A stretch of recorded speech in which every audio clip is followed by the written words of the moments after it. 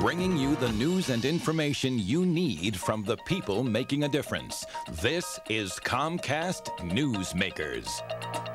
Con criminals are targeting seniors. Learn how to protect yourself or a loved one. Hello and thanks for joining us. You're watching Comcast Newsmakers and I'm Linda Kurtz. Joining me this hour is Bob Bird, and he's the owner of Home Instead Senior Care. And today we're talking about scams targeting local seniors. Bob, thanks for joining us today. Nice to be here. Why are seniors more susceptible? Why are they being targeted for scams? Well, there are a number of reasons. First of all, seniors or folks after the age of 70 are about 50% more likely to fall prey to some of these scams. And for seniors, there are issues of time. There's more time available to expose themselves to the opportunity of being conned. And there are emotional reasons. Elderly people often are lonely, are more susceptible to someone coming and working their way into their confidence. And the other reason is, quite frankly, with the increase in age-related dementias, judgment is just not as good. Yeah, and they're more susceptible, absolutely. It's a shame. What are some of the most common scams that are plaguing seniors? Yeah. There are a number of sweepstakes, home improvement, but this time of year, tax time, there are a lot of scams that are related to taxes. The usual ones of promising a large return, getting a lot of money back, but having to put money out up front in order to get that money. This should raise an enormous red flag. And there's a new scam that's coming around, which is really, I think, quite dangerous, which is people will masquerade, callers will call an elderly person and masquerade as someone from the IRS. Ooh. Saying that you've now qualified for or overpaid on your Social Security going back 10 years or so, and that the government owes you a sum of money, and we want to get it to you right away. And they will solicit bank account information for direct deposit, which is, of course, is a fiction.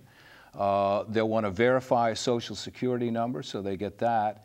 And by the time the elderly person has figured this out, they can clean them out. So be very wary of people calling and identifying themselves as being with the IRS, either directly through email or telephone or any other means of solicitation. I guess identity theft is a biggie there then. Identity theft is unfortunately growing as a problem, and we just have to be aware that unfortunately seniors are not aware of the perils of having this information disclosed and then what people can do with it. So having somebody looking over the shoulder of your senior loved one is really important. You can't take for granted that they are managing their finances in their own best interest. Right. Well, let's talk more about how we can protect ourselves or a loved one. Yeah. Well, one of the key things, and the thing you ought to remember is elderly people, even if they are aware that they have been scammed, are often reluctant to come forward. They're embarrassed about, you know, and of course this, again, plays into the whole area of risk and why they're so vulnerable. But I think the most important thing is to just understand to never give out that personal information, primarily your Social Security number, and also have someone looking over the shoulder and helping watch finances. Don't take anything for granted in terms of how they are managing their own money. Right. If someone is a victim of a scam, what should they do? Well, if there's a family member, the family member knows who to identify. And some of these, it's kind of on a sliding scale. Better Business Bureau is we're members of that. That's a good place to start.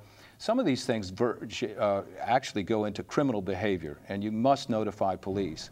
But again, sometimes a family member is better assisting them to do that because they'd be reluctant or afraid to do it on their own. Okay, well, thank you so much for joining us today. It's really valuable information. Thank you. This hour's newsmaker has been Bob Bird, owner of Home Instead Senior Care. I'm Linda Kurtz for Comcast Newsmakers.